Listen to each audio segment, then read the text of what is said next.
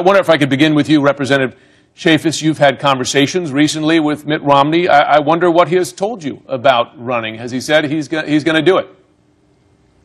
Well, he did call, and we did speak, and he said that he's seriously considering it. He wanted some advice and input, but the rumors that were out there were true, and certainly for him to appear at the GOP event that was there in San Diego recently, you don't do that if you're just putting your ball cap down and going to SeaWorld for the afternoon. So, yeah, I think he's very seriously considering it. What does he say is going to be different about this time around that's going to make this run a successful one?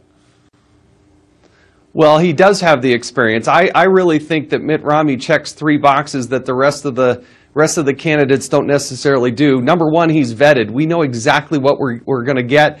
There won't be that October surprise that Republicans should naturally be worried about. I think he has been proven right on so many of the issues, certainly domestic policy, but foreign policy. I mean, he almost looked prophetic there, talking about Russia and talking about the war on terror and those types of things.